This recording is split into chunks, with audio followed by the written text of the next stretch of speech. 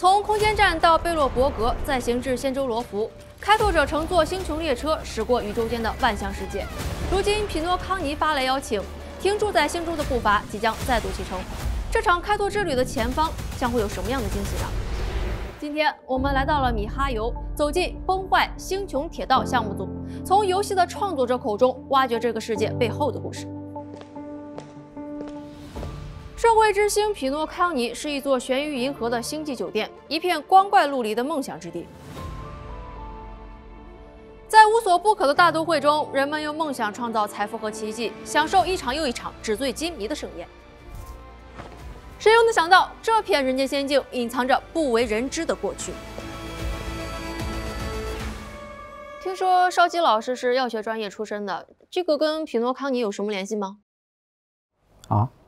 就盘尼西林、阿司匹林、匹诺康尼，听上去像是什么药物？匹诺康尼这个名字是结合了 Pinot 和 Colony， 它原本是一颗公司建造的监狱星嘛，被押送到这里的囚犯都会进行永无宁日的劳作。那在漫长的意志回收工作当中，就出现了一种特殊的现象，也就是联觉梦境。借此，人们得以在夜晚的梦中相会。比起白天苦涩繁重的劳役，反而是梦中的生活会显得更加自由一些。那之后，万劫之癌就爆发了，又经历了许多事情，这里变成了宇宙中的灰色地带，又投入家族怀抱，一步步变成了如今的梦想之地。所以，如今天鹅绒般华贵的大都会是建立在苦涩的铁锈位之上的，这种对比非常的有趣，就想保留下来。既然如此，有考虑过用安眠药作为名字吗？是这样的，你也不希望我们打开地图列表会看到右边是一行行什么1甲基5苯基7氯132氢2氢14苯并2氮杂浊2酮之类的，对吧？作为继贝洛伯格和仙州之后的又一个全新世界，匹诺康尼的风格基调是一个艰难的选择题，权衡观众的认可度、文化的时髦值，还有跟游戏的适配程度。经过重重筛选之后，制作组终于确定了匹诺康尼的文化风格——爵士时代。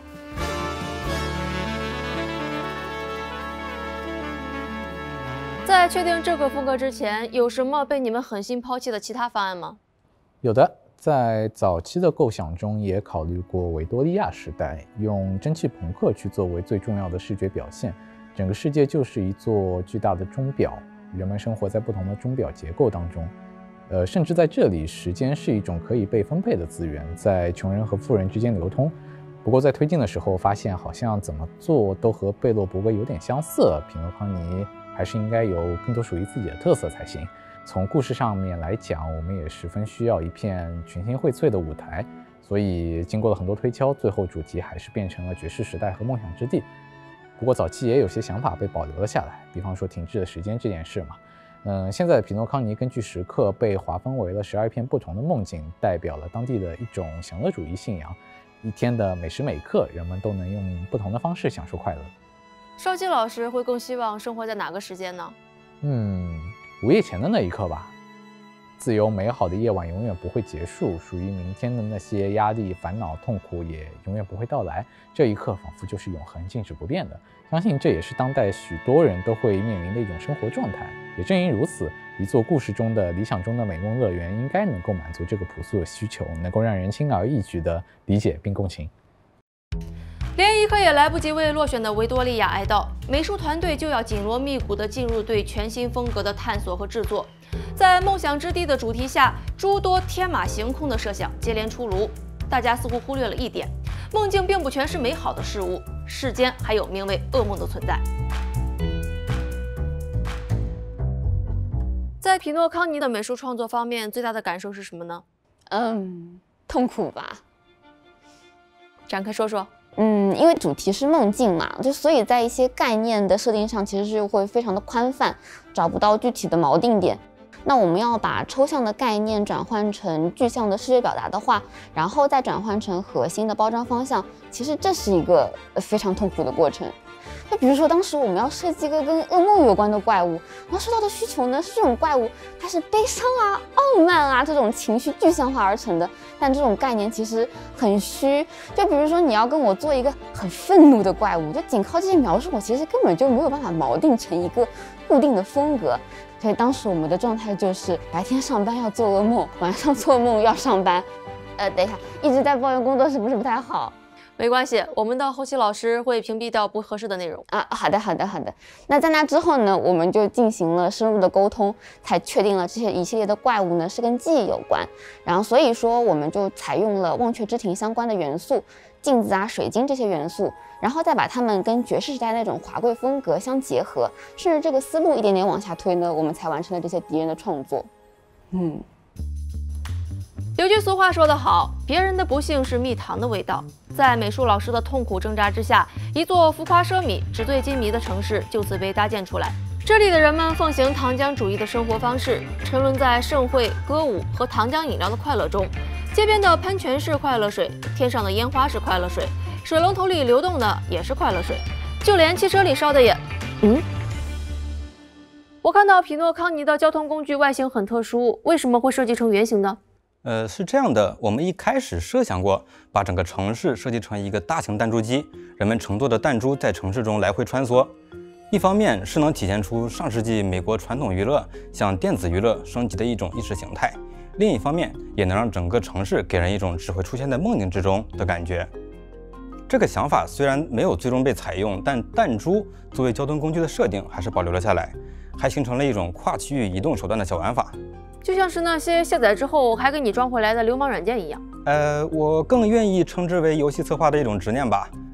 然后这种交通工具设定上叫做囚笼，取自这个曾经是监狱型的压囚车。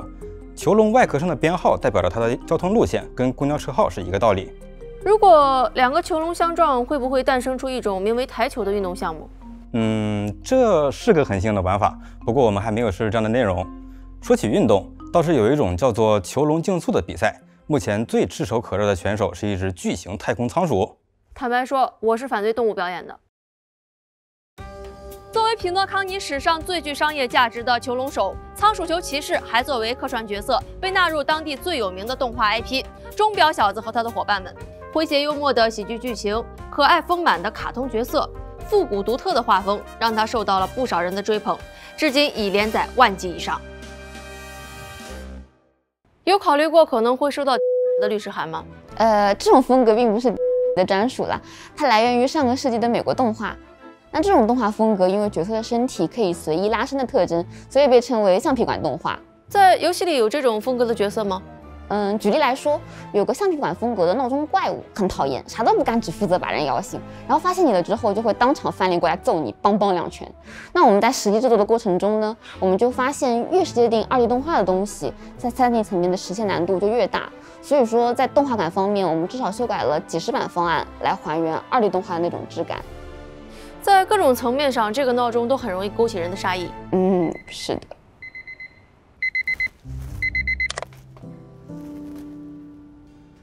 正所谓日有所思，夜有所梦。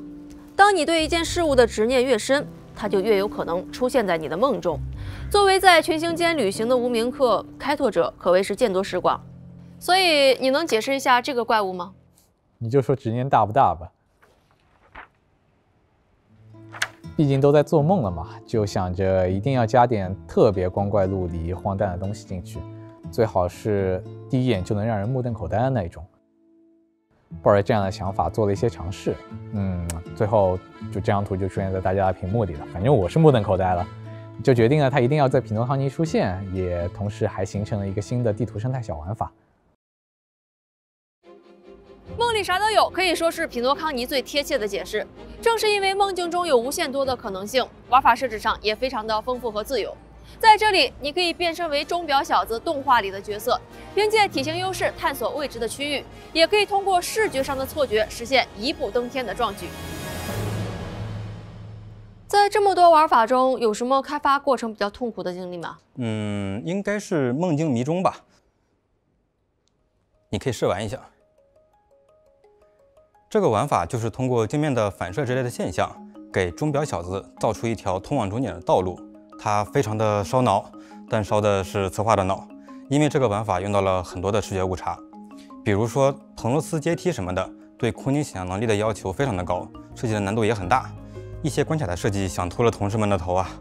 我们绞尽脑汁设计的关卡，把难度控制在大家都能通关的程度，最终得到内部人员实际的反馈就是通关了，就这。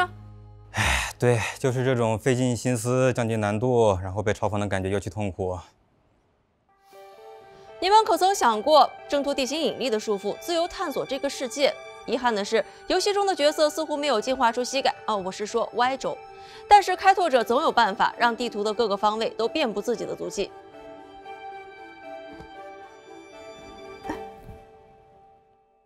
有考虑过拓展一下游戏探索体验吗？比如说加个跳跃键什么的。梦里啥都有。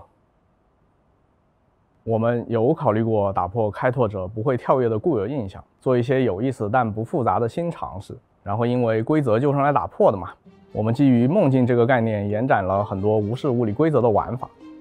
走墙就是基于克服重力这一点所做的延展，角色可以走上墙壁，充分探索室内的立体空间。所以在工作量上，一个地图的设计成本也会变成原来的4倍。按照立方体来计算的话，准确的说是6倍以上的工作量。为什么要设计6边形的地图呢？我们没有设计6边形的地图，而是立方体它本来就是6个面，并且实际制作过程当中，一个关卡其实也不只有6个面。所以我们的地图是4边形，没错吧？这个设计其实初衷是为了不要浪费美术大佬的设计，毕竟我们最初的几个世界都太平了，一些精心制作的场景并没有充分的让玩家感受和认知，所以才有了走墙这个玩法的诞生。美术老师一定很高兴你们能这么想。除了保证游戏性和跑图体验之外，还要顾及美术表现和性能。这个要求就导致了我们大量的试错和返修。最复杂的那个走墙迷宫嘛，策划做了20几版白盒，美术老师也跟着改了20几版，也就是6乘20，120多倍的工作量。要不我们还是按4倍工作量来算。从另外一个视角看待这个世界，往往会有一些新奇的收获。摆脱固有的定式和框架，一种全新的感觉会冲击你的大脑，你的思维仿佛在抽水马桶中被冲刷，你的世界发生翻天覆地的变化。没错，我说的就是晕3D。在做走墙这个玩法的场景的时候，您认为最大的困难是什么呢？是策划，不过已经被我们解决掉了。是被解决掉了。那除开策划之外，还遇到过什么困难吗？由于空间视角的转换，在游玩途中呢，晕3D是一个比较正常的事情。在游戏中，我们通过限制玩家的视角来尽可能保证玩家的游玩体验。当玩家走到对应位置的时候，我们会通过后台运算，把相机调整到一个比较舒适的角度。但是作为地图的设计者，你们在制作过程中会晕3D吗？是会晕的。完全是靠着自己的专业素养在硬撑着不适的工作。为了适应节奏，我们也钻研出了一些比较骚的办法。因为晕3D 的原理和晕车是一样的，你的眼睛在接收到的画面和潜艇器感受到的身体运动不一致，就会产生眩晕感。有这种症状的同学会通过吃一些比较酸的梅子，或者到窗前远眺来缓解症状。甚至我们还准备了一些晕车药，以备不时之需。通过大量的人工自适应甄别，我们也尽量改善了玩家的游玩体感。真是很独特的解决方式呢。既然说到晕车药，我还有个问题想了解一下。请说。你有没有觉得匹诺康尼这个名字像是个药名？在这次采访中，我们见证了一个概念如何一步步形成一个鲜活的世界，也见证了很多鲜活的人因为这个世界变得半死不活。有人穷尽自己的想象力，有人绞尽脑汁为它赋予外形，还有人忍受着身体的不适。这一切的努力都是为了给玩家送上一份最棒的游戏体验。在采访的最后，我们问了这些创作者想对玩家说的话，这是他们的答案。都说了跟药物没什么关系。下次海田非常简单，白天上班做梦，晚上做梦上班。结束了吗？可以走了吗？我不是游戏的创作者，但是我觉得应该凑个热闹。最后，祝大家做个好梦。